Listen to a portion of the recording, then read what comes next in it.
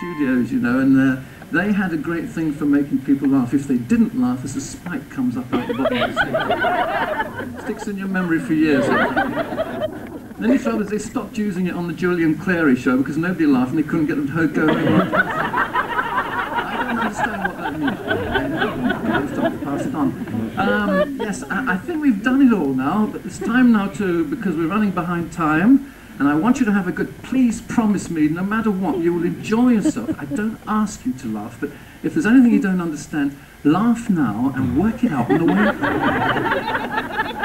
home. Please enjoy yourself, because that's what we're all here for. So sit back, enjoy yourself, and I'll see you later. Bye. Bye. The magic in his marriage by constantly doing the disappearing trick. Howard.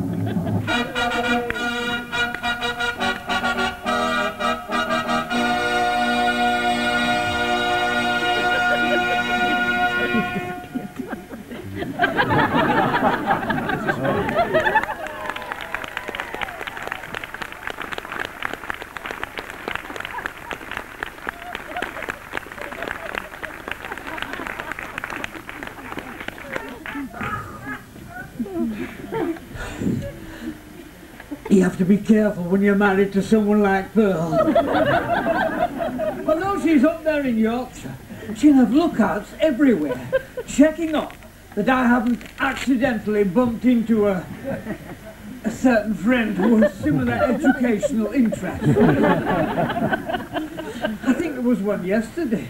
This woman with a clipboard came up to me and asked me if I'd been watching television last night. Well, I thought I'd better say yes, rather than admit that my friend and I got lost on a map reading exercise in Bushy Park. But she was obviously testing me, for she asked me several things about what programme I'd actually watched. Well, I said I couldn't remember the programme, but it wasn't very interesting. You know, lots of people wandering about, grumbling, speaking in a foreign language and getting drunk. EastEnders, she said. She made a note. And she was obviously checking up on me, because she asked me what I'd watched after that. And, well, luckily for me, I said, well, it's always the same old programmes every night of the week. So that was all right. But I nearly came unstuck when she asked me to rate on a scale of 1 to 10 how much I had enjoyed the big event. Well, for a moment I thought of Bushy Park and gave it a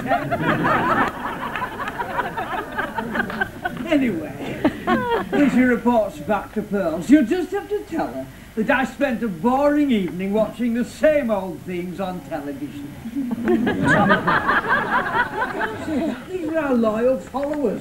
They're mature, discriminating viewers. They know the satisfaction you get from half an hour's good fun.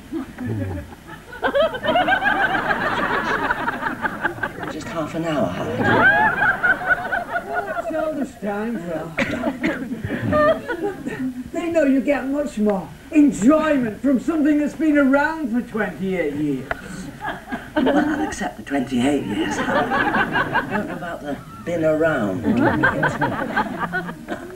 I don't know, though. What I'm trying to say is that these good people enjoy a bit of class, just like me. Why are you looking at me like that, Howard? I'm looking at you the only way I know, with love in my heart. Oh, Howard. Only you meant what I see written in your eyes. Oh, Marina, I do mean it. I've heard it all before, Howard. You shouldn't take advantage of a poor, innocent 28-year-old. What do you want to make those eyes at me for? If they don't mean what they say, they make me sad, they make me glad, they make me want the kind of things that I never had. You're fooling around with me now. You lead me on and then you run away. Well, that's all right. I'll get you home tonight, and baby, you'll find messing with dynamite. So what do you want to make those eyes at me for? If they don't mean what they say, if they don't mean what they say.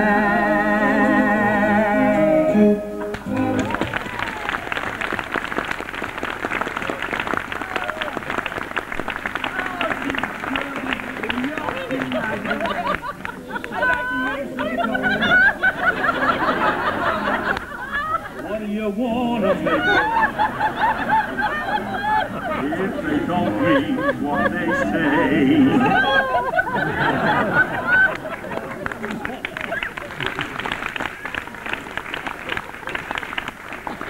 I'm sorry about that. Well, now it's time for you to see the first of our films this afternoon. Hello, hello, hello.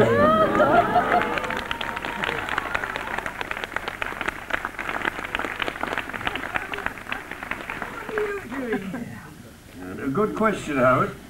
But as a former police officer, I prefer to ask the questions. You just supply the untruthful answers. Well, go ahead, ask me some questions. All in good time, Howard. First, let me caution you that anything you say will be taken down and may be misquoted in evidence. Just a minute, I have done absolutely nothing wrong. Nothing, Howard? Nothing. What about Marina? Not even with Marina. Well, I suppose then in that case I shall have to ask Pearl if she can identify. Oh, I'm sorry, I'm saying the wrong thing. I've got it all wrong. What am I supposed to say? Do you know? Yeah. Oh, I see. I said the right thing, but I didn't do the wrong business, the right business. I'm too old for this game. I'm sorry. So, Right. I say what I should have said. Yes. Yes. Right. I should have said, are you sure, Howard? Is that right? Yes. What's that? What's that? Yeah, what do you think it is? A box of chocolates? It's a videotape, Howard. A videotape? Aye, yes. Very interesting videotape. It can't be anything to do with me. I haven't done anything wrong. Yeah, I see. Oh, well, I suppose I shall just have to check up with Pearl and see if she can identify the two people starring in it. Where did you get this videotape? Well, it's a funny thing, Howard. I got it from security here at Teddington Studios, yeah. It was... I'm gone again.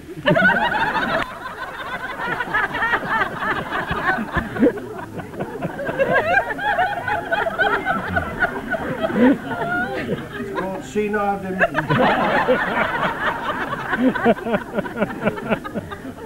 The geriatric show, didn't you?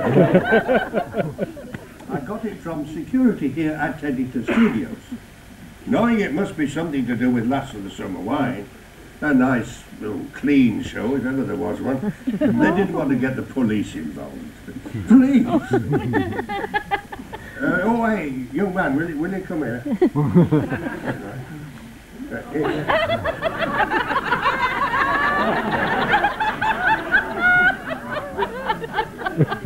I may be senile, but that's a funny shape for a young man. Oh, dear. Well, look, will you give that to them up there and tell them to show it on the screen, please?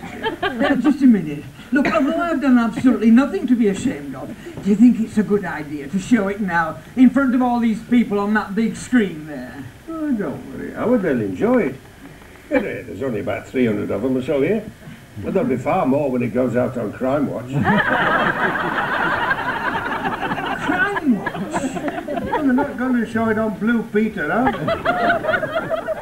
I haven't been near a video camera. Ah, that's what you think, Howard. But you must realise that a big studio like this is going to have security cameras hidden all over the place, aren't they? It's all coming back to you, is it? Well, all right, let's have a look, shall we?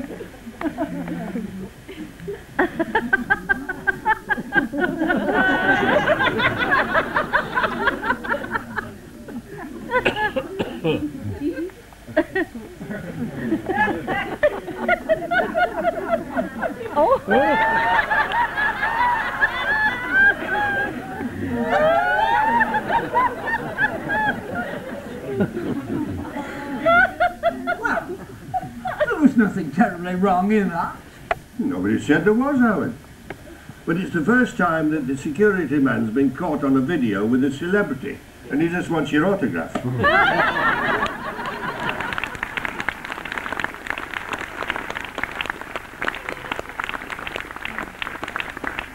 Well, I signed this late.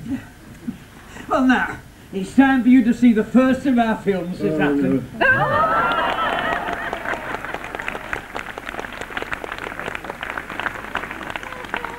Why does it always have to be me? Excuse me, what's going on? It won't be a minute, I won't be a minute. Will you all stand up, please? Would you all stand up, please? What are you doing? I've got to stick a surprise lucky ticket under one of the seats. Surprise lucky ticket. Oh, well, it's the producer's idea. I put a surprise lucky ticket under one of the seats, and whoever finds it wins a bottle of wine. Well, you've left it a bit late, haven't you? You should have done it before the audience came in. Yeah, I know, but the sticky tape kept sticking. Oh, it's too late now. You can't put a surprise ticket under a seat without the person sitting on it knowing it's there. It don't matter.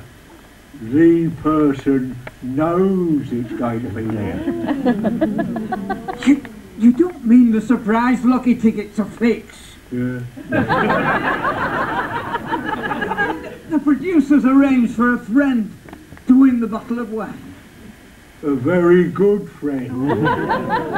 How do you know that? Well, because he put a message on the ticket. See you in my dressing room after the show. Love, cuddles.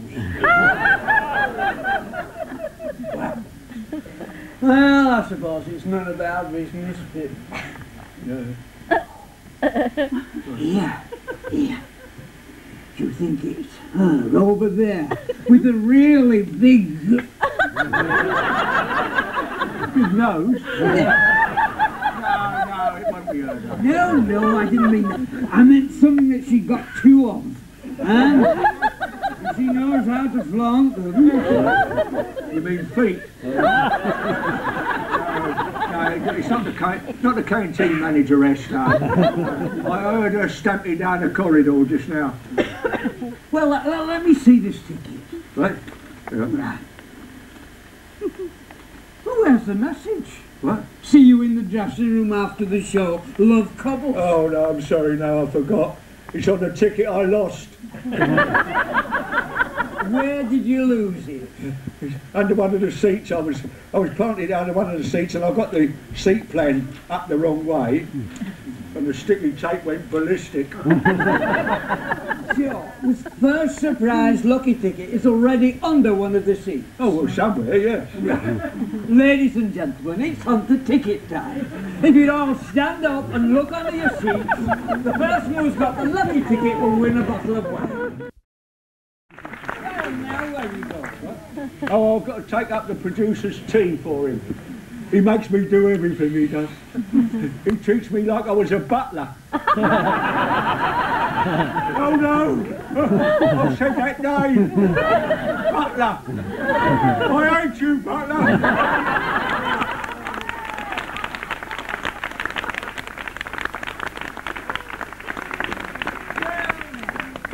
It really is time for you to see the first film this afternoon. And this one is called Hermione, the Short Course. So sit back, relax, and enjoy Hermione, the Short Course.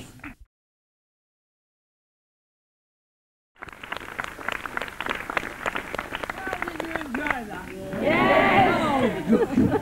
Now, a very popular part of these previews is a film that we made that... What's this? Tell him. This is an ancient Eastern magic box. It looks more like an old wardrobe. Okay. It's an ancient Eastern old wardrobe. But you've got to start somewhere. Besides, not what it looks like, it's what it can do. Well, what can it do? Well, for a start, it can make things disappear. Disappear? Anything you put in this vanishes, just like that. I was in a pension fund like that. It vanishes, but where does it go? Who knows, Howard? Maybe into some distant black hole where there is no answer. Yes, I know what you mean. There's no answer. No, you're not telling me that this thing can just make things disappear. Certainly I am. Well, like what? Like him. Like me. Hang about, what do you mean? Smiler, it's only an illusion. You won't get hurt. Well, what do I have to do? All you have to do is get in the box and just stand there and do nothing. You're good at just standing there doing nothing. You do that,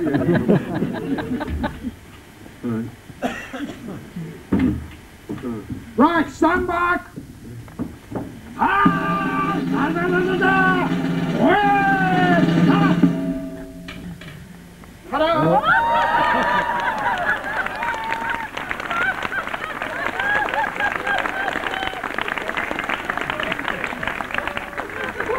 What were you doing everything? Oh, Howard, it started to rain outside. So I sheltered in this box. Next thing I know, I'm covered in man. You know, it was so cramped in there, Howard. It was like rush hour on the Central Line. Well, you all get men falling all over you on the Central Line. Well, that's the Central Line off my mustard. Oh, Howard, it's so exciting down here in London. There's so many things to do. Away from Pearl. I've got a surprise for you, Marie. A surprise? I'm going to take you somewhere very special. Oh, Howard, dinner at a posh restaurant? No, not posh. I am going to take you on the London Eye. What, that big wheel that goes round and round? High in the air. But we'd be going round in glass boxes where everybody can see us. Yes, but you can look down and see how small everything is.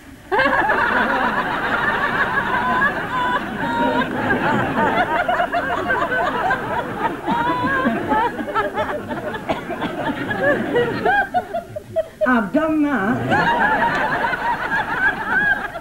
Just think, Marina, we should be sailing through the air together. Oh, Howard, I think of you as a ship sailing through the ocean looking for an inviting marina. Yes. And I ended up in Pearl Harbor.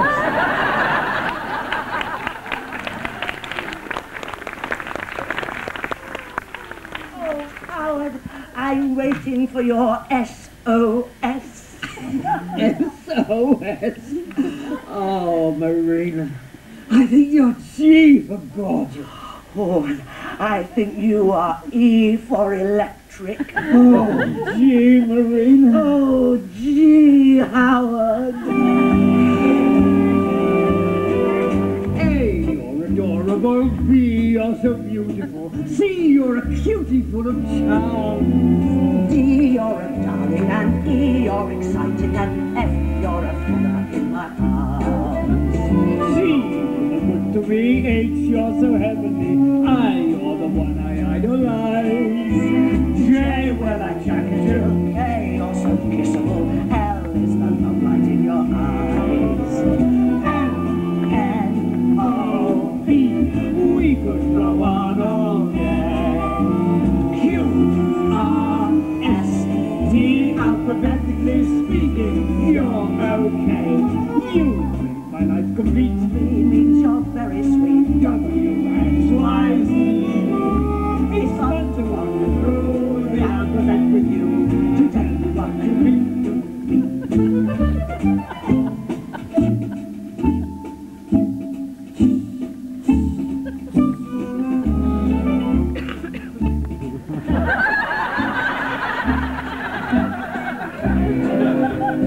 F-N-O-P. We could go on all day. Q-R-S-T. Alphabetically speaking, you're okay. You make my life complete. A V means you're very sweet. W-X-Y-Z.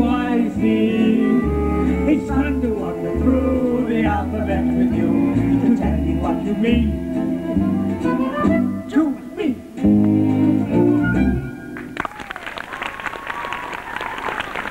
Themes on Last of the Summer Wine. Give me the moonlight.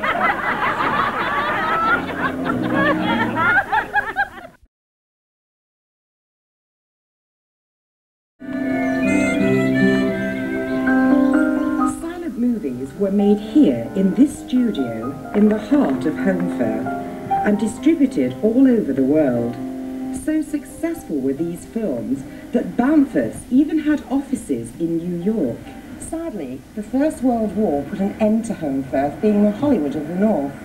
But 60 years later, filming returned when the BBC chose Holmfirth as the location for Last of the Summer Wine. I live in Holmfirth and I'd like to join you to look behind the scenes of Last of the Summer Wine. There are few places where Last of the Summer Wine isn't shown, and fans come from all over the world to see the locations. And, when they're lucky, some filming taking place. Whereas Nora Batty's house has become almost a national shrine, some of the other well-known locations are not as easy to find and are strictly out of bounds. The exterior of Clegg's house is almost exactly as it is in real life. Howard's house is much the same too. Let's see if anybody's at home. Ah, Sylvia, I've been expecting you. Come in. Come in. It's very nice in here. Yes, it is very nice. But it's not built to the usual high standard of Yorkshire housing. Why is that? Well, that's because we're now 200 miles from Yorkshire, here at Teddington Studios. Moment. Oh. In 1932, when films began to tour, these studios were built and named Sound City. Over the years, they have been home to such successes as Lawrence of Arabia, Bridget Jones' Diary and Harry Potter, and now, Last of the Summer Wine. Here, the sets for all the interior scenes are constructed and carefully lit by the director of photography. As many as 10 different sets are standing at any one time, and each has to be dressed to make it look as authentic as possible. And cut. Hello. I'm so pleased you've all come this evening to see our little show. I've been in the show since the beginning. That's about 33 years now, on and off. So I'm delighted that so many of you have come. Now, we do need you to laugh out loud. I mean, we can't hear a smile when you're just smiling at one another. So do remember, do laugh out loud. If not, I'll be out there to see you all. So just behave yourselves and do as you're told. Okay? Bye.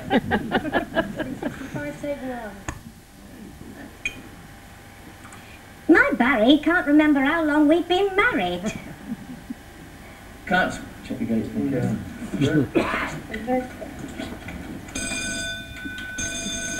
This is Barry and Glenda's house, which is really very posh. I've been in the series for 20 years now, but really it feels just like 10 minutes. Well, I've been in the series for 21 years, and it doesn't seem like it. It seems like 50 years, but never mind. This is the new library set built in great expense. I play Elvin. I came in here for a Christmas special about 3 years ago, and I'm still here. I think they forgot to fire me. Library, and we were very lucky when a real library up in Yorkshire closed down, and we were able to buy its entire stock. They help enormously in cases of depression. I'm not depressed. No, he always looks like that. Can't wait, thank you.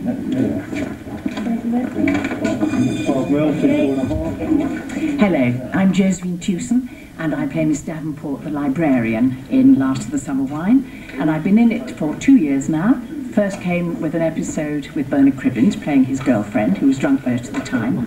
Now, I've lost him, I'm afraid, but I'm desperate to get somebody to love in this series, and I am doing my best. If you came across any difficulties, we could study them together. I always think two minds are better than one alone. Don't you? I must go. Reconditioned washing machine world waits for no man. Any problem with your truck, Mr. Entwistle, do call on me again. Truck, fine. Well, I hope you'll think of me if you start losing oil pressure. Thank you, Leslie, thank you. Hello. Can you see me through all this? Yes. Well, as you probably remember, once upon a time we used to do this sort of thing in the studio at the television centre when 300 hearty people would come along and see about 2.5 minutes of film. So we've decided now to do the whole thing on film, and that's been happening for years now, and that's why you're here in Teddington watching us. We hope it's not raining today, and we hope that you've had a comfortable journey here, and we hope that you enjoy what you see. And if you don't, keep it to yourself. When I take my hat off, you will notice that I'm wearing a toupee. There are toupees and toupees. David, would you mind? I am, in fact, still wearing a toupee. The smallest toupee in the world, I think. A few years ago, I bashed my head on a car door frame and got these 2 blood blisters under my skull. So, the doctor had to get out his Black & Decker and drill holes in the top of my head to get the blood out, you see. So I was left with these 2 dents. Now, our revered director, Alan J.W. Bell, didn't want me coming on his screen looking like a dehorned goat. So David here came up with a solution.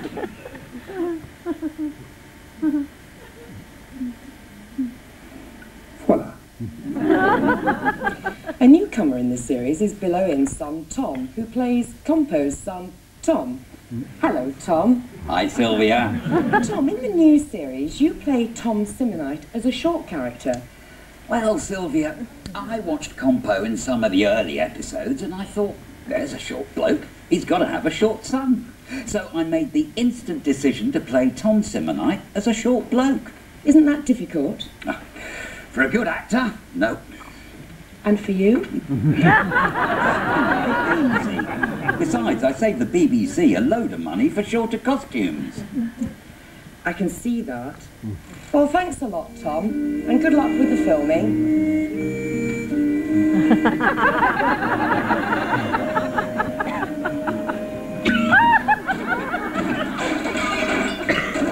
There is another actor in the series who really is tall and is everyone's favourite. People keep asking me why I'm so popular. Well, of course it's because I'm so witty and handsome, charming, and so modest about it. Otherwise I'd have said exceedingly.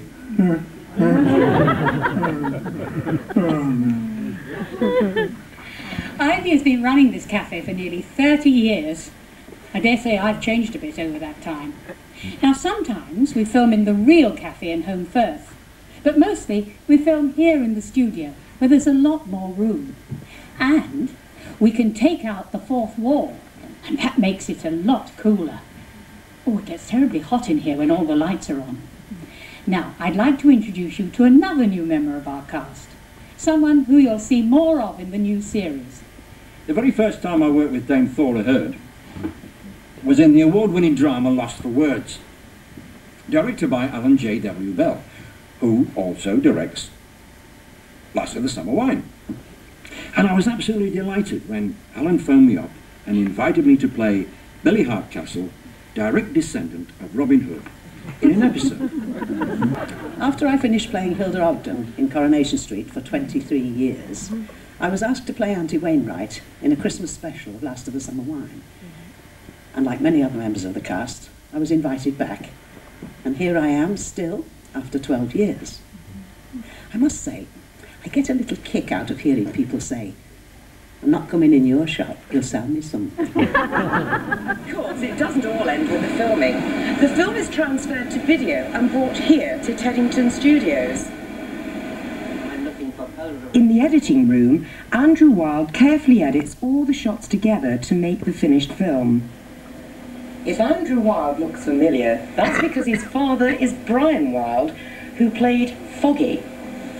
Quiet that man.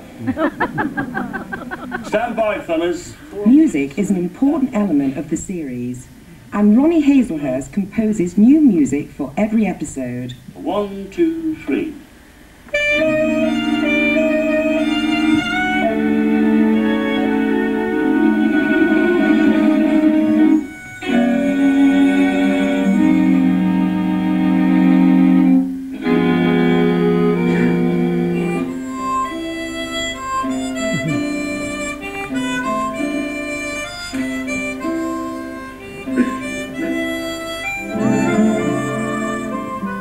The sound from each instrument is then carefully balanced by the sound recorders. Now comes the really important part, and that also takes place at Teddington.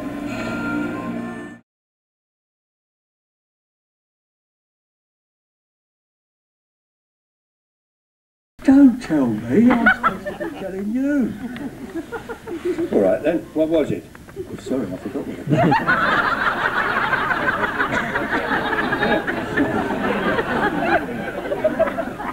Take one. Oh,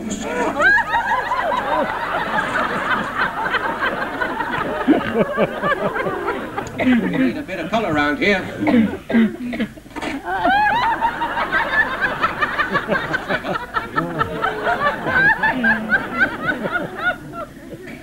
Get a shifty on before the dragon wakes. I'm sorry, but the scenery is collapsed.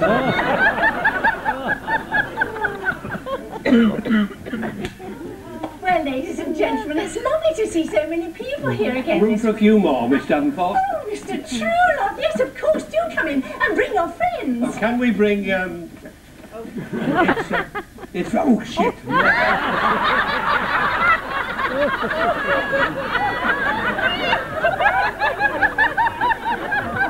Insufficient use of the rear view mirror. Oh, that's one I missed.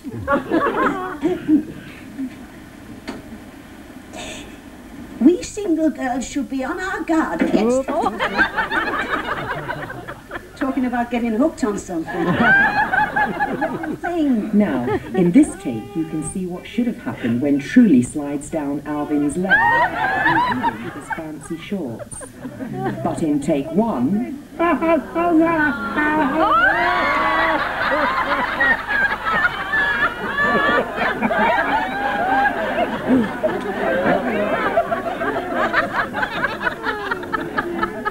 He's acting guilty. He's up to something. Not your Barry, he's too dozy. Is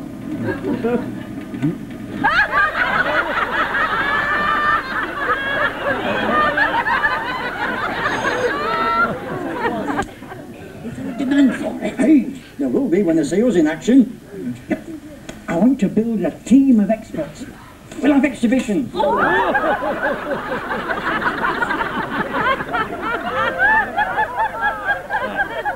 Alright, forward, take one.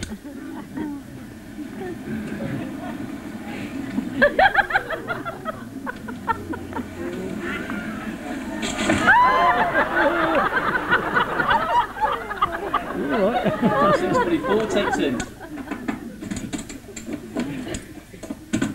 Excuse me.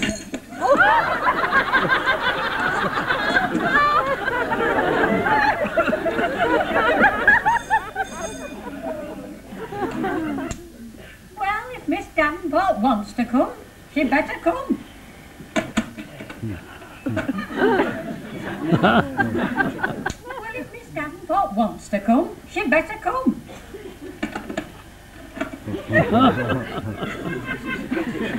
Well, if Miss Davenport wants to come, she better come.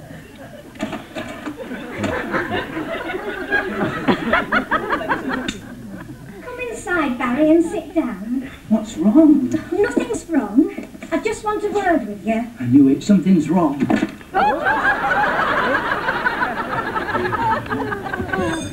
Well, if Miss Davenport...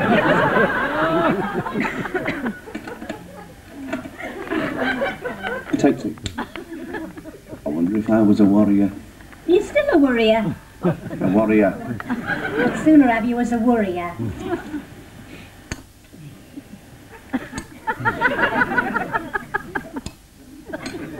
63, take 6.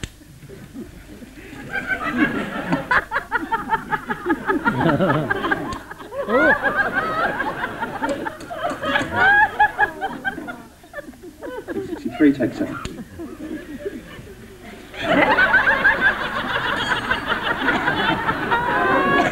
Oh, I'm so sorry.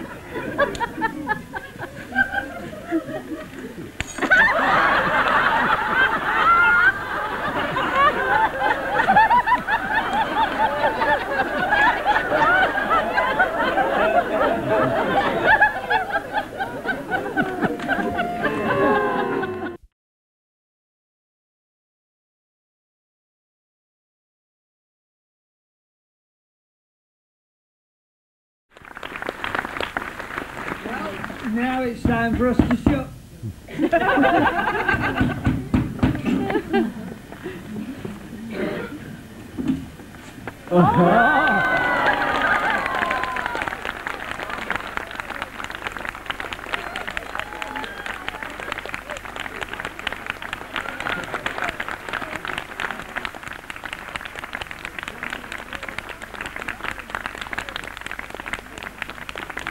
We're going to get one of my films in. You go ahead, you introduce it. Yeah.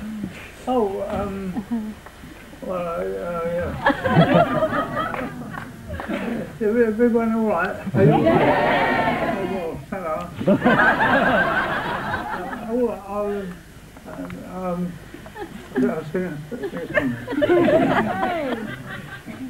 Falling in love.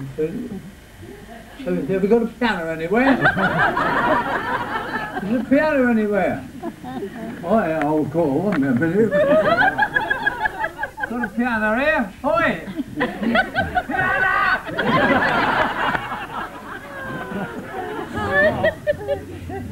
Cool, here.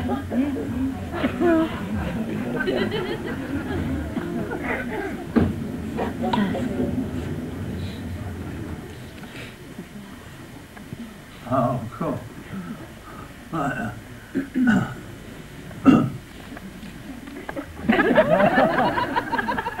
Falling in love is a useful... Is anyone here can play the piano? Not to worry. Hey, here we come. Oh, good. Oh.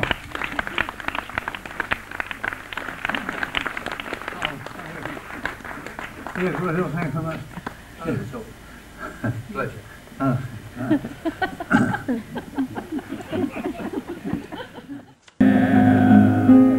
Now the first time I fell in love would only be classed as superb. The second affair was also quite nice, but the one I liked best was the third. I was sure would be must have dropped in from heaven. As this grew bigger, it became just a habit. Any chance of a date, it couldn't wait, I'd just grab it. So I made up my mind to be much more fastidious and try to avoid all the ones that were hideous. Then later my age was reaching the stage where the choice had to be more elastic. They were wrinkled and aged, their faces need changing, but to get one at all was fantastic.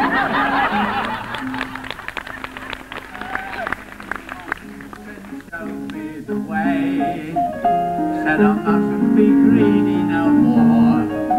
Settle down with one only, then never feel lonely, with a wife and some kids at the door. So I started simply called an old hag.